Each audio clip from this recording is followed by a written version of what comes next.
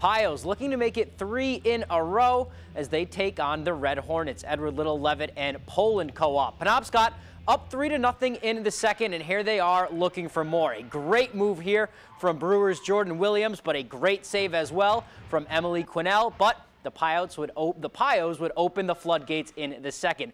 Orono's Anna Malloy, a nice pass to Bangor's Emma McNeil for the backhanded goal and the salute. I like that one. About 18 seconds later, Williams is going to kick it to Sophie Hepler, and the Orono Red Riot fires it home. She finds the back of the net. 5-0 Pioneers, and they weren't done. After Hampton's Megan Delahunty made it 6, here is Williams gliding down the ice, makes her move. She shoots and she scores. That makes it 7-0. Pioneers win it. 12-0 is the final.